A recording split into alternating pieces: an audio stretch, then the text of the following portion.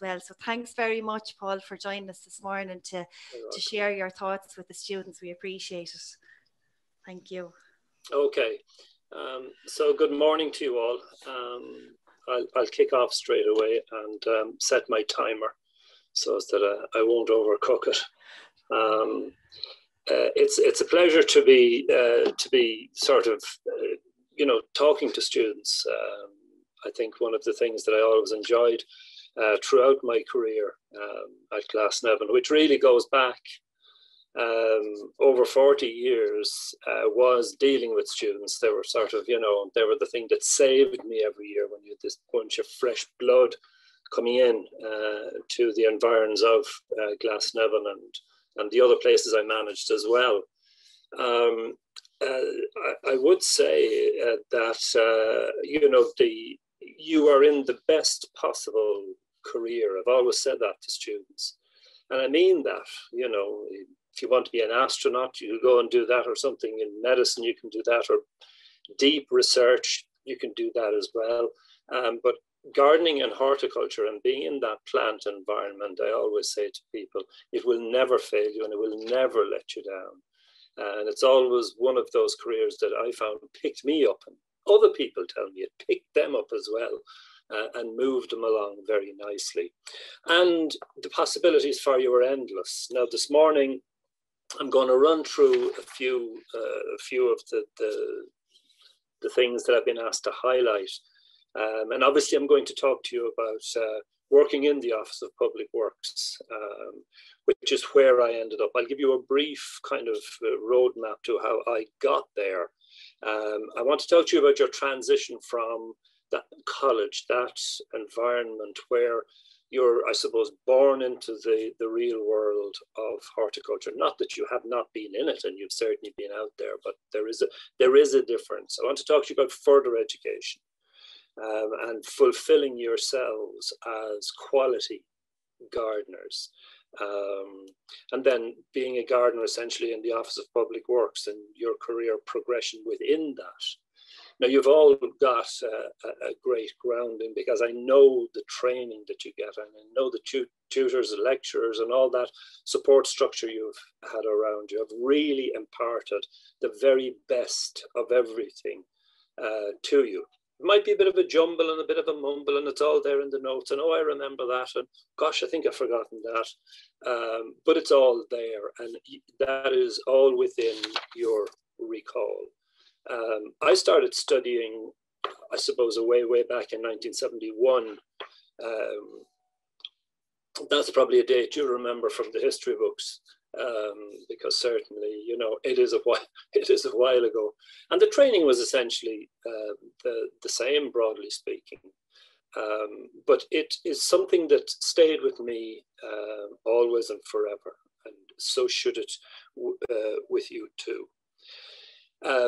Working in the environs of the National Botanic Gardens is where I started essentially. After I graduated from college at Glasnevin, I worked in Trinity College Botanic Gardens for a while, and then back to Glasnevin. And they were the best days, I suppose, as a gardener. And eventually going through all of the ranks and up along and ending in the role of curator was something that on day one starting out, I didn't have that plan.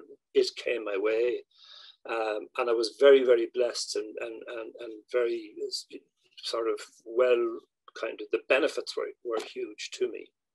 One of the things that I say to all students, plants are important. Although I'm reading an article at the moment where in this month's plant review, which is the Royal Horticultural Society publication, that says plants aren't the be all and end all of gardens, which is quite interesting, I thought. And I've got to chew that further to see what I'll get out of that. It is talking about gardening and horticulture being a fine art, and there's more to it than just one element. But plants are important. If there was no plants on this world we live on, we would not be here. Simple fact. If we weren't here, the plants would exist. It might be chaotic. It might be sort of riotous, but they would survive. And it'd be a very, very interesting place, I would imagine. Now, you put the gardener in there in the middle of all of that, and gardening is what we do, and gardening is about control. One basic thing I always say to students, day one, lesson one, gardening is about control.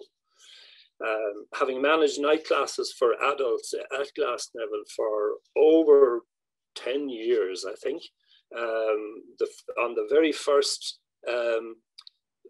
module, as they came in, we had a big red slide on the board with in yellow across it saying control. And it sat there while everybody was settling down, and everyone thought it was something wrong with the computer package I was using, until I explained that this is what it was all about. And any question you have about gardening comes back to one element of using control. So always remember that. I think if something goes wrong in a gardening project, and things have gone wrong in a gardening project, one of the questions I would always ask is, how is your control in that situation? How is your control in that environment? And do you need to change it or alter it? Excuse me. So bear that in mind. Without plants, we would not exist. And certainly gardeners have a huge job of work to do, because the human race is probably the most destructive race on this earth we live in. And the more gardeners become influential and create environments where people can relax and be happy and refresh themselves, the better. So you've gone through your college years, and I've had the very, very good fortune at Glasnevin to talk to students on the day they arrived. And for some of the Glasnevin people, if you're there, I can't see all of you, but I may have spoken to you or I may not. And certainly on the day you graduate, I would have on occasion spoken as well in place of our director. And one of the things I said the very first time that I spoke, it came as a shock to the audience and their parents that were there. I said, now you are only starting to learn. And there was a hushed silence in the room, and some mouths were open looking at me, and they were kind of thinking, does he not know we've been here for 3 years and we have been studying? But as you get into horticulture, and this is why it is so beneficial and so good for you, is that you continue to learn. Things change. The climate varies, the soil changes. You're always trying to work with, as best you can, what is around you. So that is the start of your next learning phase. You have been in a college environment, although it's, I suppose in many respects, it's been a different college environment. It's been a different world for us all. But nonetheless, you progress now on to what is the great wider world. And whether you choose to work in Ireland or work abroad or somewhere else, things basically stay the same. As part of my career, the OPW at the time facilitated my request to go to Kew Gardens in London and study botanic garden management with an international group of people. And on the very first day, we were all asked to make a presentation and particularly focus on the difficulties we were having in managing a plant collection within a botanic garden. There was somebody there from every continent.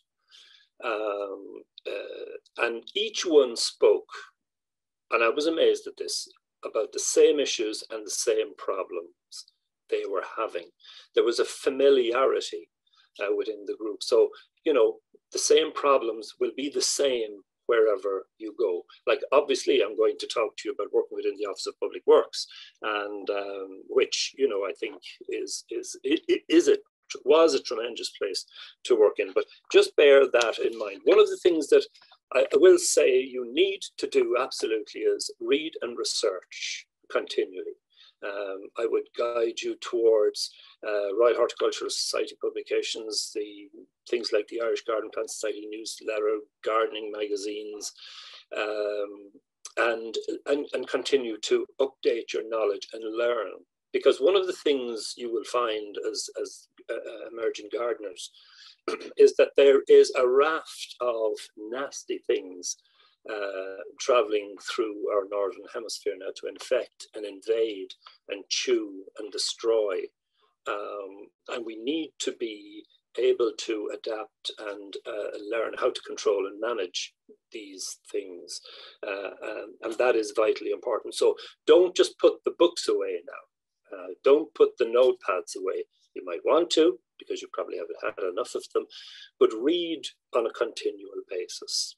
Use the internet, and that's pretty okay, but there's an awful lot of muck and garbage that you'll find there, and sometimes that really throws you off. Go back to good texts the whole time.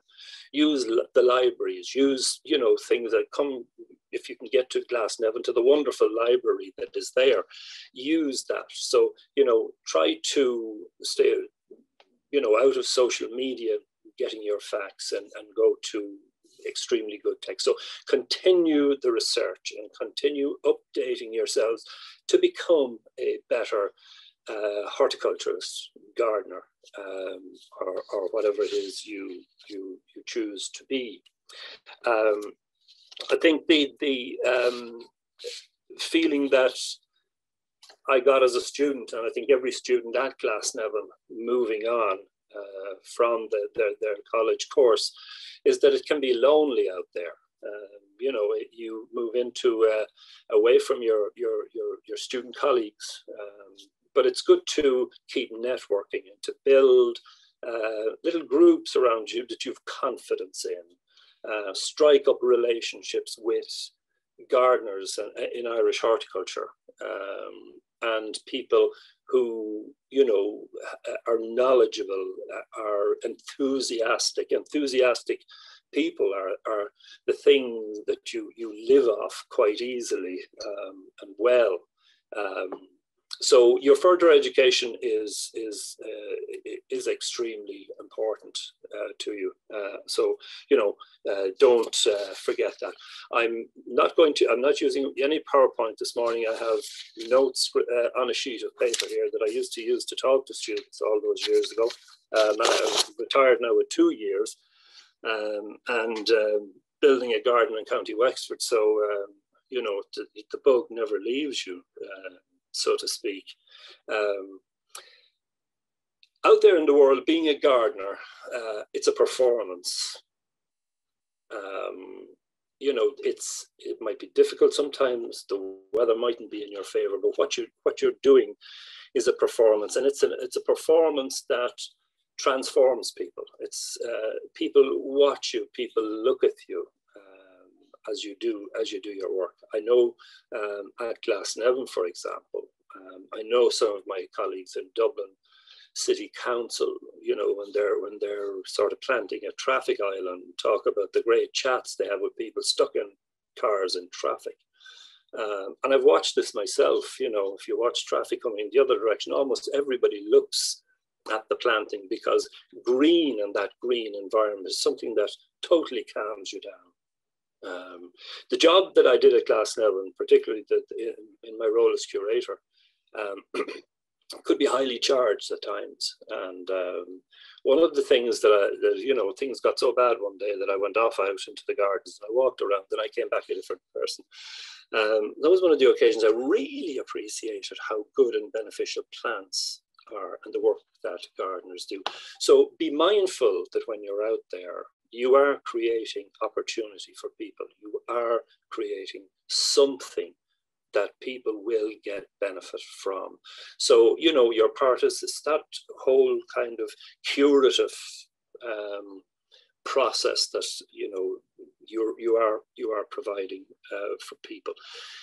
You know, always work sort of to that end in a professional manner as well. People watch, you know, and if somebody see you digging a hole, you know, with a tablespoon, you know, they will say, well, I saw the gardeners in that garden I visited, they're doing that, and that must be fine to do it. You know, you must be professional and use, you know, use your skill that you now have appropriately. And never lose an opportunity to give somebody the right steer, as we call it. I know from myself and my wife Edel's work here in Ballygarrett.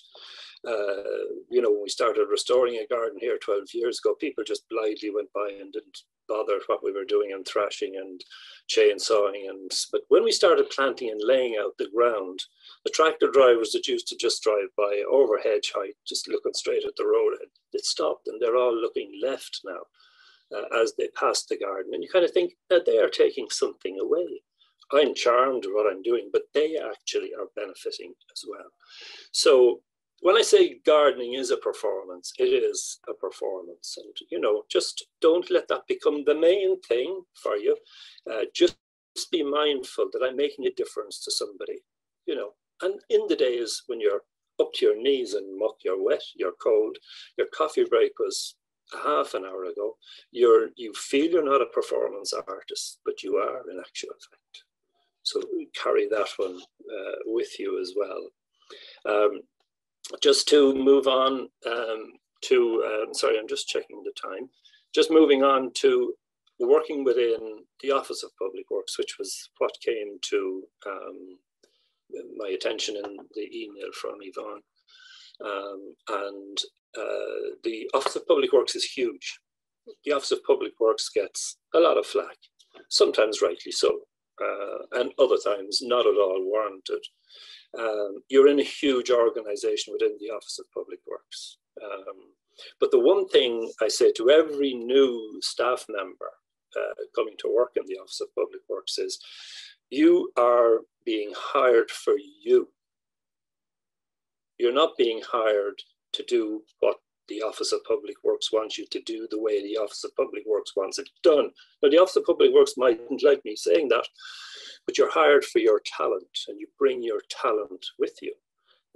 You bring all of the enthusiasm with you, and you get into that system and you benefit the system as well as those that watch the performance that you are doing on a daily basis. Excuse me. It's just water, no gin this morning.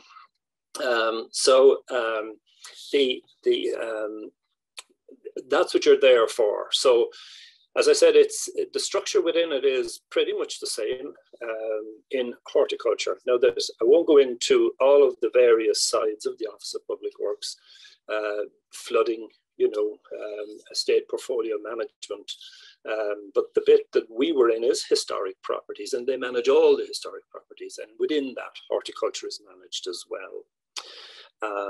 So, sort of you've got the general operative grade, and what we find now is a lot of graduates go in at general operative grade because they get the experience at that grade, that when they come for interview at the craft gardener grade, they're on the money. And you can work your way all the way up the route that I went. But there was only one of me, so not everybody can get there unless we live forever.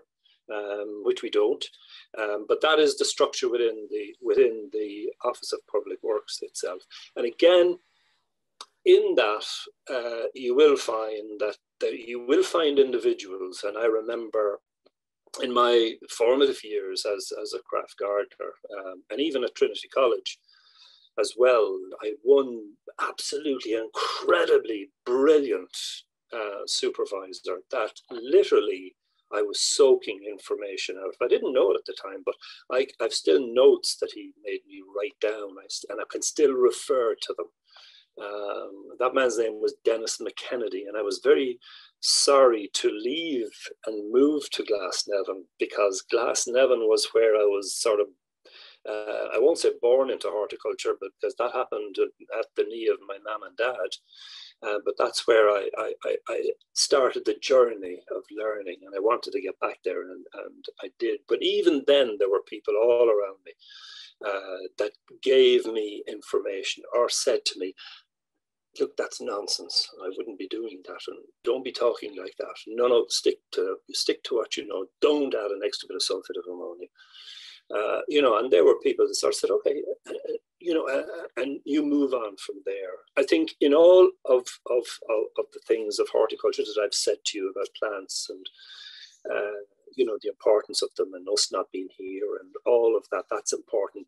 One of the things I would say is that you listen. And listening is difficult for some people, and you have to learn how to listen. But when you're in horticulture, and when you're there with your colleagues, and when you're there with your supervisors, and when you're there with the higher echelons of the Office of Public Works, you have to listen. And that doesn't matter where you are at all, in what part of horticulture. If you run a garden centre, you have to listen, and you have to listen very, very carefully. I see Dermot there. If you're a garden designer, you absolutely have to listen.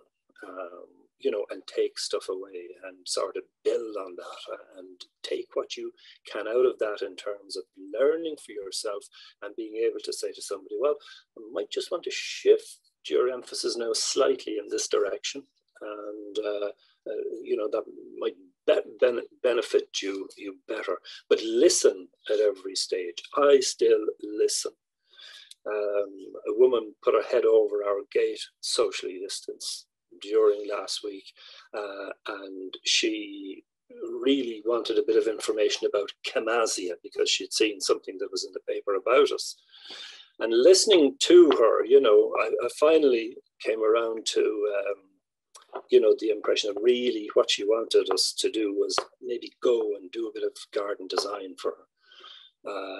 So we kind of reversed out of there quite nicely. But listening is a great skill and very, very important.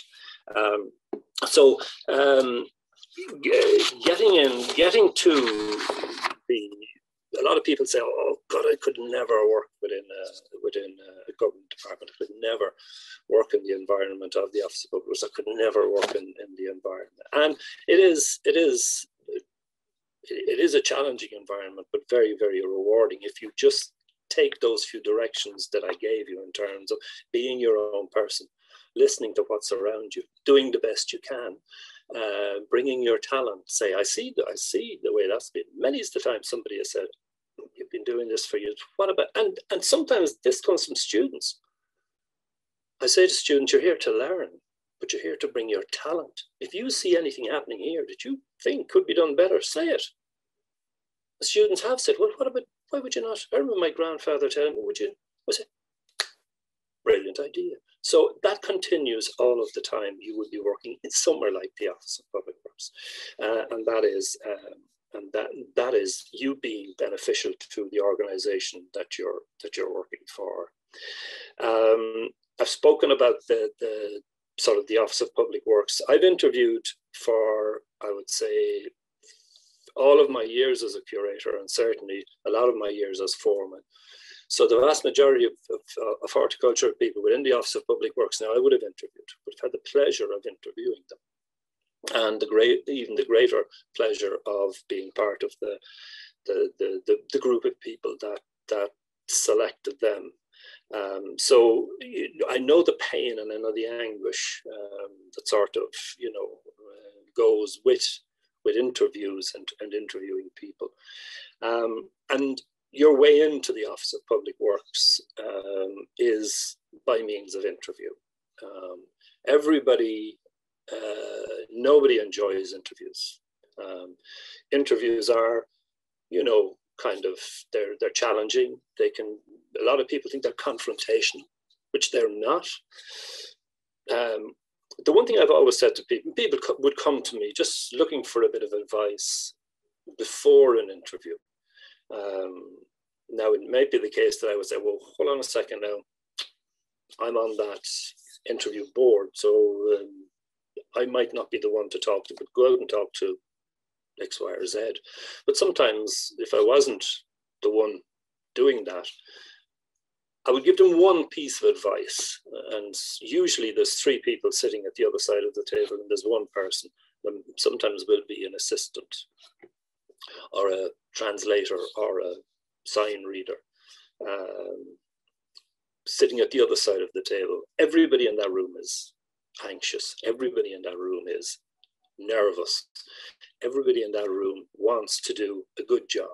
The people interviewing have a huge responsibility to be fair, and to deal with everybody the same. There's one structure of questions that everybody is asked, and the person doing the interviewing, and this has happened to us, where somebody comes back and they will say, "I don't think I've been fairly treated for this reason." And you've got to be very careful that you go back and look at your notes, your own notes that you've taken on the day of the interview, and look and see, is what that person said justified? So that's how fair it actually is. I recall one time somebody at an interview saying, "You just don't want to give me the job." And we were all quite taken aback with that. And the chairman of the panel said, "I think we'll take a short break." And the chairman stayed in the room with the interviewee and said, "I need to take a few notes on why you arrived at that decision, that statement, that comment. What did we say?" And once that was squared, we went back again afterwards. Interviews are not really about giving correct answers to questions. Interviews are about a conversation. And the more you draw out of people in a conversational way, the better picture you get of the candidate sitting in front of you. One of the things that I did really from the off when I was interviewing was I brought maybe 7 or 8 plants with me in a vase to the interview. It actually took a while for the Office of Public Works to allow me to do that, about 3 weeks, because I convinced them fairly quickly. I just said, "Watch how this works," and put them there. And on the very first day, sort of the chairman of the interview said, "Well, the interviewer said, you'd have to write down all the names now, because how will I know?" I said, "Well, you don't actually need to know." I said, "But I'll write them down for you." And I wrote them down and explained that I don't actually expect these people to know the names of these plants. I said, "What's the purpose of them then?"